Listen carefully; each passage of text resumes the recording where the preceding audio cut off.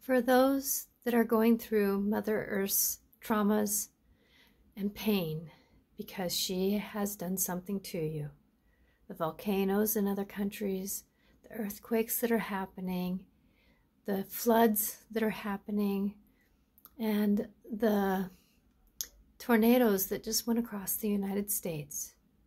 I want you to know that everybody is taken care of with love, with angels.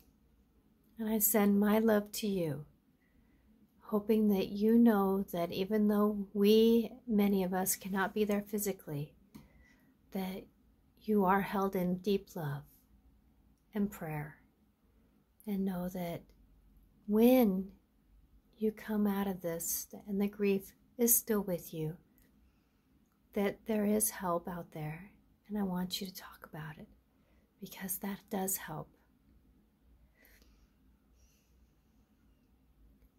Be at peace and know that your loved ones that have passed on are with angels, being guided home, helped to transition. And the little ones that didn't make it and the animals that didn't make it, they are also taken care of.